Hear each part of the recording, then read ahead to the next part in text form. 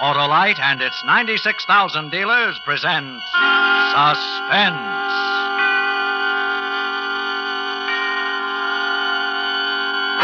Tonight, Autolite brings you a story of murder in the roaring 20s, the Windy City Six, starring Mr. Fred MacMurray and featuring Red Nichols and his 5 pennies.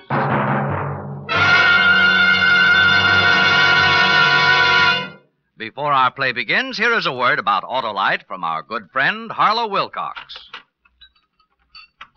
Well, hello, Senor Wilcox. Greetings, Pepito, my popular purveyor of potent and peppery plates. How goes? Who knows? I am too filled with excitement like an Autolite Stay Full battery is filled with quick, dependable starting power and long life? Si. Well, why the glee, my merry muchacho? Could it be your Autolite Stay Full, the battery that needs water only 3 times a year in normal car use? Si, amigo. Because with it, I never worry. And what's more, Pepito, the Autolite Stay Full gives longer life, as proved by tests conducted according to accepted life cycle standards. This is longer than my father's siesta? There's no siesta with the Autolite Stay Full, Pepito. Those fiberglass mats protecting every positive plate prevent shedding and flaking and keep the Stay Full power-filled for you. For me? Sure. You and every motorist who visits his neighborhood Autolite battery dealer for an Autolite Stay Full, the battery that needs water only 3 times a year in normal car use. Because you're always right with Autolite. And now, with the Windy City Six and the performance of Mr. Fred MacMurray, Autolite hopes once again to keep you in suspense.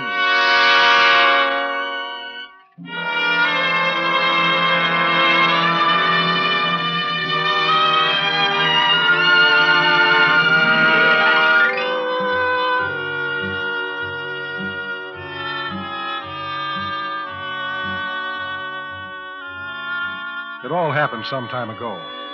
By some time, I mean those days when moonlight on the Ganges was a must at the country club dance, when our nurse was considered snappy repartee, when it wasn't entirely unfashionable to be seen in a raccoon coat complete with flask when the Harvards and the Yales met in deathless combat. Maybe it'll lose a little something in the translation, but it's worth a try.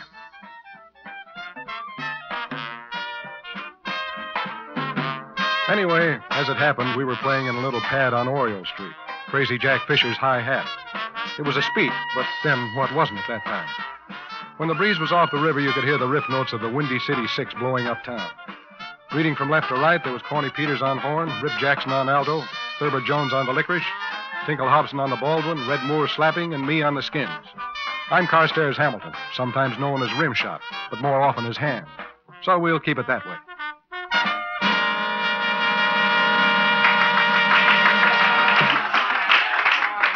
Ham? Yeah, Corny? You booted the beat 3 times in that last set. What is it? Well, every time I slide a glimmer over at that skirt of table 13, my ticker skips a beat. Maybe my sticks caught the fever. Oh. Well, those 2 playboys with her are Bull Hurley and Red Rock's Farrell. You get ready to whistle again. They want to talk with you. Talk with me? That's what they said. Go on now. Keep the customers happy. Oh, okay, Corny.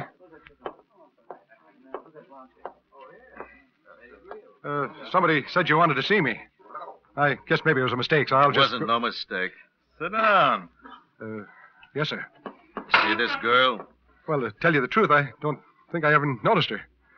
How do you do? Hello. You've been staring at her all night, and last night, and the night before. Oh, I might have been looking this way, but I'm nearsighted. You ought to be in George White's scandals. Now, let me give it to you straight, bad ears. We're taking care of this girl for a very particular friend. So lay off her, huh? Because if you don't, your poor old mother's going to have someplace to take flowers on Sunday afternoon. Your grave.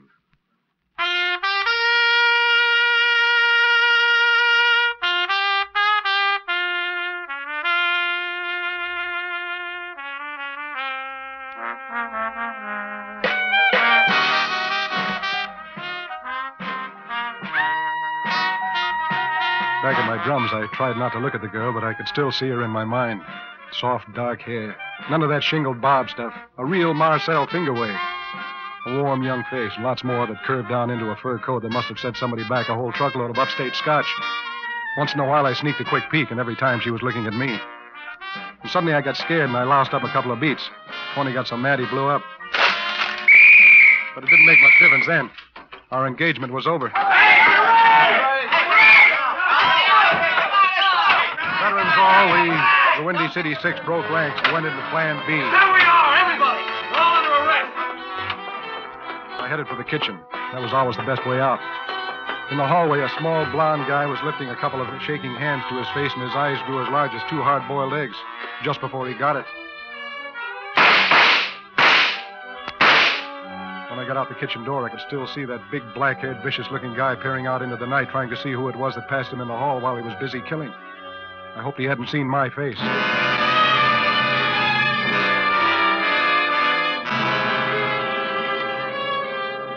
I ran for a while, and then I slowed down to a walk. The first few snowflakes of winter were starting to fall, and the world was pulling on that Wonderland slipover. I turned my Chesterfield collar up around my neck and noticed I was still holding a pair of drumsticks. I thought it over for a minute. Then I threw them into the darkness beyond the streetlight. I made up my mind that from now on I was going to stay out of joints like the High Hat. When I finally got back to my rooming house, there was a surprise in a fur coat waiting for me, sitting on the front stoop. I tried to ignore her.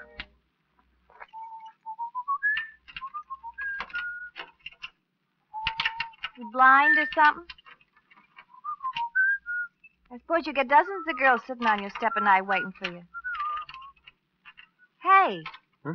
Oh, were you looking for me? What do you think I've been sitting out here in the cold for? Selling subscriptions to the Police Gazette? Sit down. Won't you come inside? It's safer out here. I haven't forgotten the way you were looking at me at the High Hat. Oh. Say, tell me, how'd you get out of that raid so quick? How do you think? I was with Red Rock's Farrell. They don't touch him. Oh, yeah, of course. Mind telling me your name? Cora Lee. 2 E's. 2 E's, huh? That's pretty. Tell me, Cora, what do you want with me? How'd you find my place? Crazy Jack gave us the address. Farrell and Hurley sent me to get you. To get me? Look, I don't know anything. I didn't see anything. I told you I was nearsighted. 2040. They got a place up in the mountains. They decided to throw a holiday party. They want a band. Isham Jones was busy, so all you guys are being picked up. Oh, I lost my drums. Don't worry. They'll get drums. Let's go. Are you going with me? Somebody has to show you the road. Alone? Look, we can talk all about it on the way. And don't get any ideas, because I might send for reinforcements. And these reinforcements will make a Marine landing look like Isidore Duncan's finale. You got anything brave to say? I'll bet you I'm ready before you can count to 100. By twos.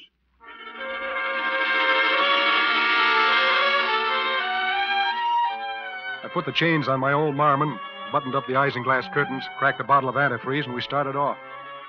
The snow was swirling down faster than ever and was better than 3 inches deep by the time we were 40 miles out of town.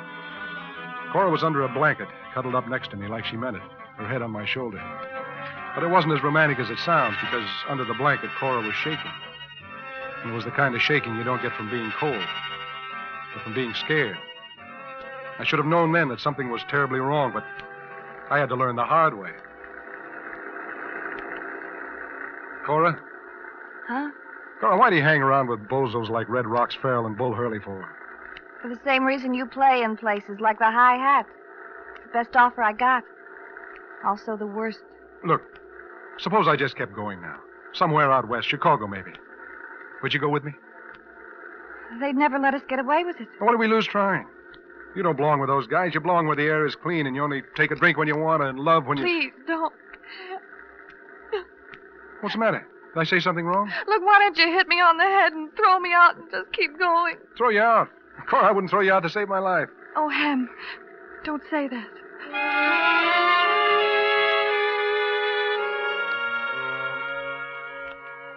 About an hour later, we passed through the town of Norrisburg and arrived at a big private estate called Haywill Manor. The big party was going strong. The rest of the Windy City Six boys had preceded me, all under escort.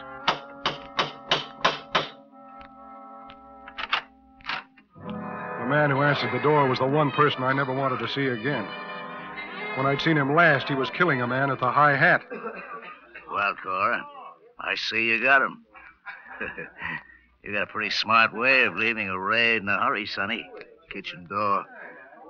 I hope nothing happens to your luck. Kitchen door? I didn't go out the kitchen door. I always leave by the basement window. I hope for your sake you're right, Sonny. Mike, he's a genuine nice guy. Well, nice guy. I think you'll like this party. Lots of drinks, lots of girls, and lots of happy music, huh? Oh, sure. I'll do my best. Did you get my drums? Don't worry about drums. We don't have them. We'll give you a couple of skulls to be. Now go on, pour yourselves a drink and get warm. Cora, who is he? Big Mike Donovan. This is his place. He's to the rackets what Dempsey is to boxing. Yeah? Well, I'm going to tell you something about him. I hear that human life means nothing to him, that he'd kill So anybody. you heard it. Don't go broadcasting it all over the place. You want to stay alive, don't you? Well, it's always been one of my chief aims in life. Then keep what you know under your hat, you dumb drummer.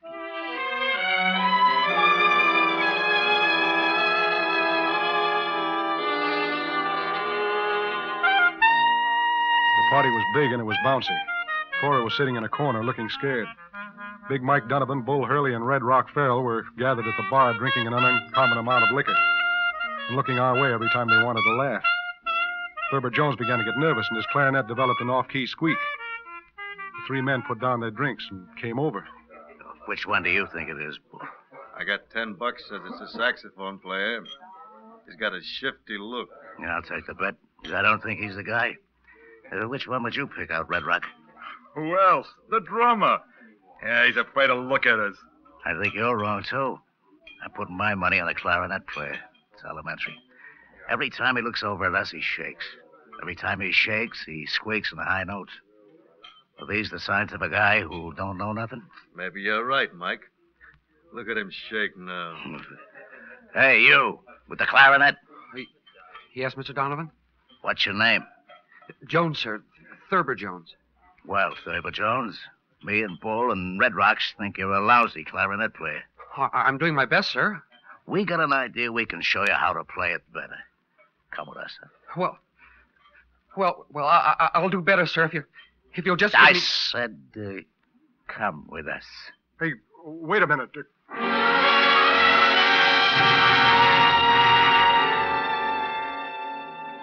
They walked outside, and that was the last time I ever saw Thurber Jones alive. The rest of us were as jumpy as cats, and we played for 2 hours without a break. Everybody was getting stoned, but I didn't dare take a drink. Then Big Mike called an intermission while they served a buffet dinner. But everybody was so drunk that nobody ate much. Big Mike began to be loud and noisy, and he started waving a gun around, boasting what a great shot he was. He kicked open a couple of French windows. And out on the lawn, of all things, stood a giant snowman. Just watch. I'll blast every lousy button off his lousy shirt.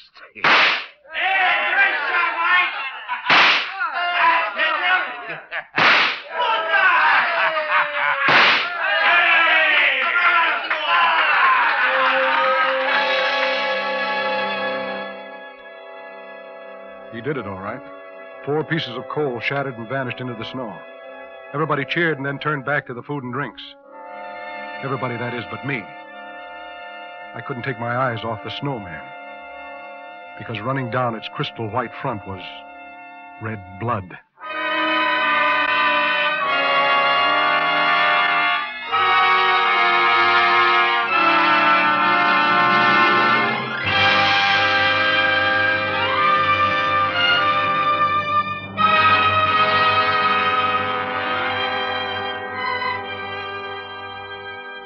Autolite is bringing you Mr. Fred MacMurray with Red Nichols and his 5 pennies in the Windy City 6. Tonight's production in radio's outstanding theater of thrills, Suspense.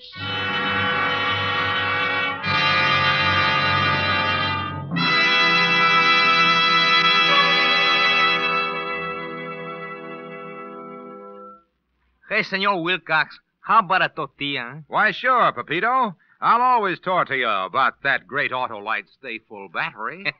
How about a tamale?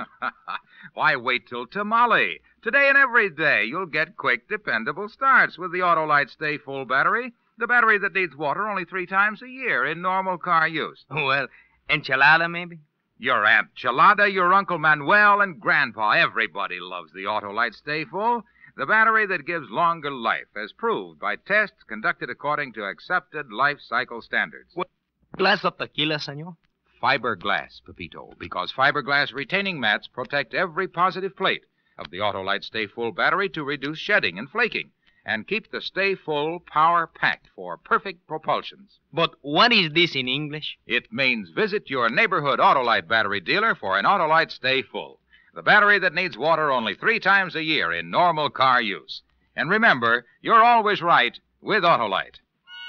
And now, Autolite brings back to our Hollywood soundstage Mr. Fred MacMurray in Elliott Lewis's production of The Windy City Six, a tale well calculated to keep you in suspense.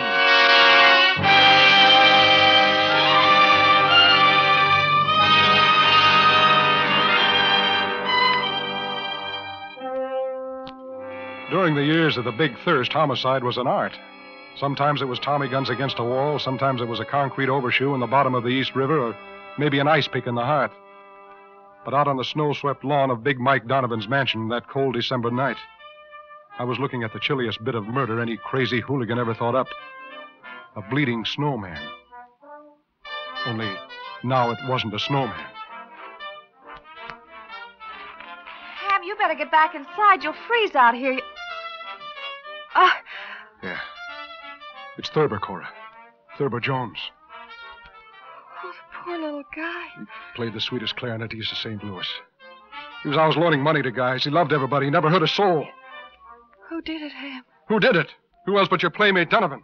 But why, Ham? Why? You tell me why. You helped bring all of us up here, didn't you? Oh, but not for this. Believe me, Ham, not for this. I suppose you don't know that Mike Donovan killed a man in a high hat tonight. Well, I heard him bragging about it a while ago with somebody who hijacked a truckload of Mike's liquor. Well, somebody saw him. And I guess he figured it was one of us. Who saw him? Well, I guess he thought it was Thurber. You mean it wasn't? I don't mean anything. I'm getting cold. Why don't you go back inside and join your killers? Ham. Go on. You work this side of the street for all the laughs you're going to get. Oh, Ham, I'm not the same as they are. I don't blame you for thinking what you do, but I wish you wouldn't. Yeah, all right. Let's just say the jury's still out on you. Look, I'll prove to you I'm not like them. Here, you'll need a fast car. What are these for? They're the keys to Mike's car. It's in the garage. Take it down to Norrisburg and come back with all the cops you can find. Hey, Bertie! That's Mike. Cora! That's Mike. Where are you? Oh, hurry, please, go. I want them to get what's coming to them. I want them to get it good. Yeah, but what about you? Hey, Cora! Who are you talking to out there? Come on back to the party, baby! Go on, before all of you wind up like Thurber.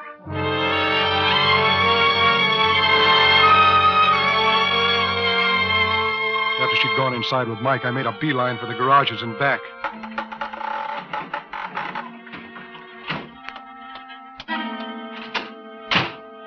Just as I got the keys in the ignition, somebody... In case you don't know it, Flea Brain, this is Mike Donovan's car. Oh? Well, I guess I must have made a mistake. Hey, take that gun off my head, will you? Mike hires me to do nothing but sit in the back seat of his car. Now I might get a raise. Yeah, well, I always like to see somebody get ahead. The gun... I might get a raise because Mike wouldn't like you to leave his party without first you telling him what a nice time you had. Oh, you got me wrong. I was going to write him a bread and butter letter first thing in the morning, honest. Now, about the gun... Shut up before I shove it through your stinking skull. Now start walking.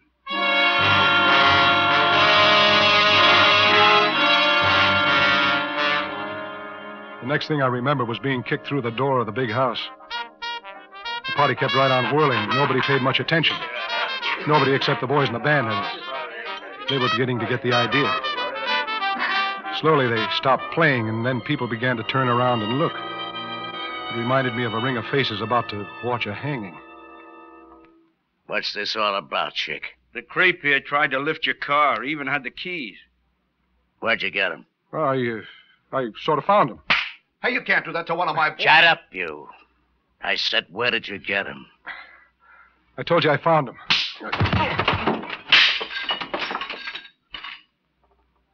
Where did you get him?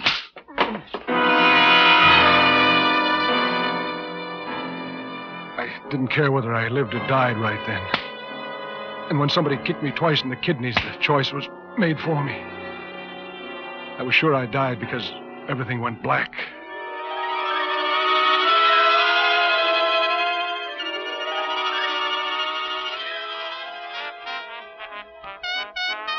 When I came to, I was still lying in the same place, and the party was still going on. Nobody even looked at me as I staggered to my feet and wiped the blood and the booze and the glass off the best I could. I stood there holding onto the bar, wondering what to do. Wondering what it was all about. Can you still walk, stupid? Huh? Yeah, I guess so. And Charleston, back to your drums and start playing. Okay. You know something, blockhead? I didn't want him to stop. I think Big Mike's got something special in mind for you later.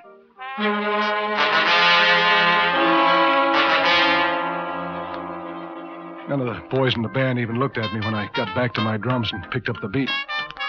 Corny and Rip and Tinkle acted as if I were dead already. We played all through our sheets twice without a break. None of us dared stop. We knew somehow we were playing for our lives.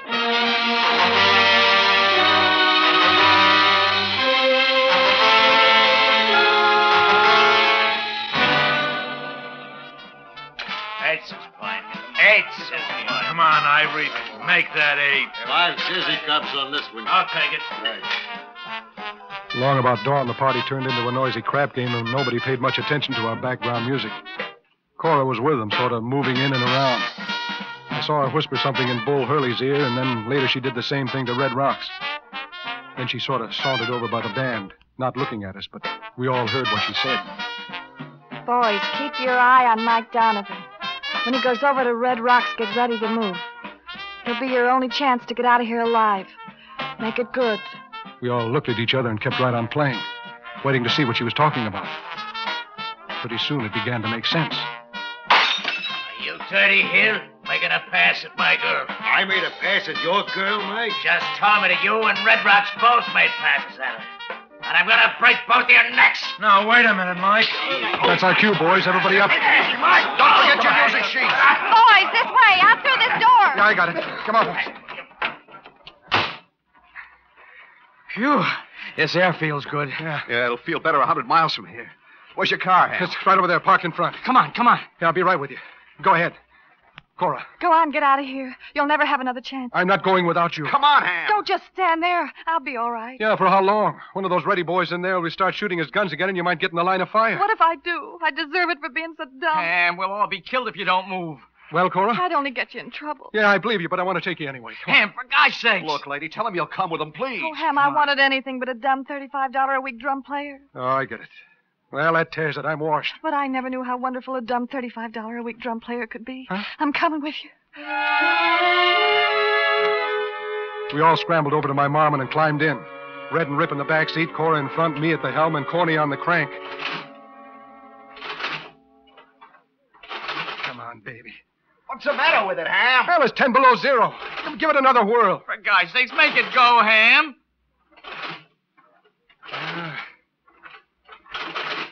Oh, no, we can't get stuck here. Well, just take it easy. It'll catch. There. Come on, Corny, get in. What'd I tell you? Like a Swiss watch, huh? Let's get out of here. Hang on, we're off.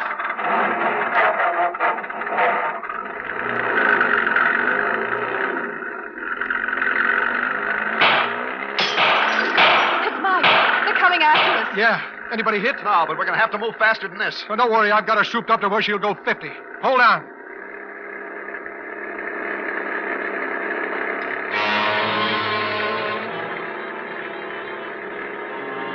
By the time we got out onto the slick, icy road, a whole car full of hooligans were coming right after us with guns blazing. They're gaining on us, Ham. I didn't know anything about guns, but one thing I knew was how to handle my marmon. It didn't weigh much, and I figured to pull into the next curve, piling the coal on, skid into the snowbank, and bounce off onto the straightaway. If that heavy rolls tried to make it at the same speed and hit the snowbank, I was sure it'd go right on through. Ham, look out, the curve. Grab on, kids. This is it.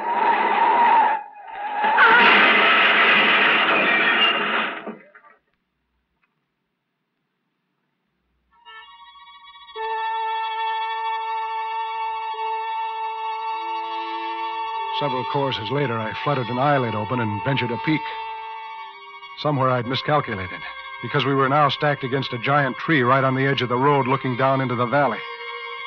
And down there, 100 feet below us, was a pile of something that had once been a rich, expensive automobile full of rich, cheap thugs. And around it, no one stirred. Ham, oh, darling, are you all right? Yeah, I guess so, Cora. How about you? I'm all right. How about the rest of you? I'm okay. Shaken up, that's all. I busted my lip. Look. I'll never put my bass back together again. Well, at least we're all alive. Except poor Thurber. Well, what do you say we get out and take a walk into town? This is a job for the John Laws.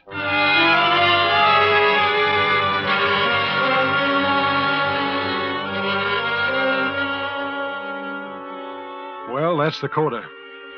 It was the last engagement of the Windy City Six. We went out with a full arrangement and a big finish. It was in all the papers. Maybe you saw the spread. The boys on the front page, Mike Donovan and company in vital statistics, and Cora and me in the social columns. Yeah, we did it. Complete with old shoes and new rice. Oh, if you ever happen to get up Norrisburg way on a curve that turns on a steep hillside, with an old scarred tree looking down into the valley, take 5 and listen. Maybe you can still hear an old clarinet squeaking on the high notes. Or if the light's right, maybe you could even catch the pale ghost of a big gunman with homicide in his eyes, looking around. Looking around for a drummer who saw him kill.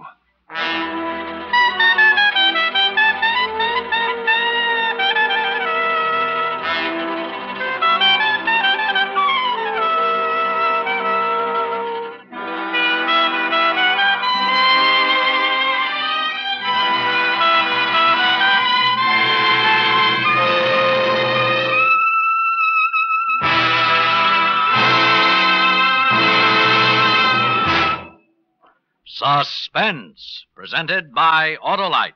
Tonight's star, Mr. Fred MacMurray. Ah, Pepito, that was a great meal. And what's the matter, Senor Wilcox? I'm too full to talk. And if you could talk, Senor? Then I'd tell all about the more than 400 products made by Autolite for cars, trucks, planes, and boats in 28 plants coast to coast. These include complete electrical systems used as original factory equipment on many leading makes of America's finest cars. Electric windshield wipers, starting motors, voltage regulators, coils, distributors, wire and cable, generators. All engineered to fit together perfectly, work together perfectly, because they're a perfect team. So, friends, don't accept electrical parts supposed to be as good. Ask for and insist on Autolite, original factory parts at your neighborhood service station, car dealer, garage, or repair shop. Remember, you're always right with Autolite.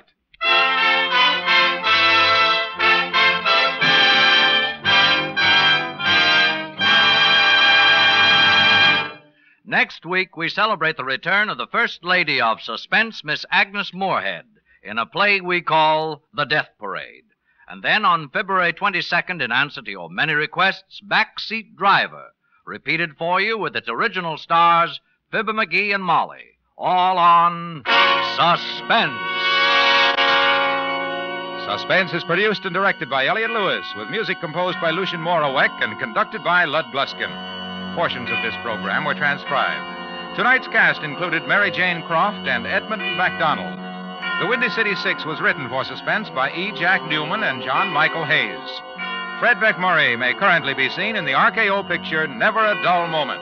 And remember, next week on Suspense, Miss Agnes Moorehead, as a woman who finds a letter warning of death and has only 3 hours to deliver it.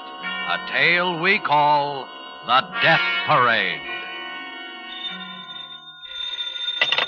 You can buy Autolite Stay-Full batteries, Autolite Standard Type or Resistor Type spark plugs, Autolite electrical parts at your neighborhood Autolite dealers. Switch to Autolite. Good night. Nearly half of the people who died in America last year were victims of heart disease, our number one killer. This week, the American Heart Association appeals for your support to combat and conquer this scourge. Send your contributions to Heart, care of your local post office. This is CBS, the Columbia Broadcasting System.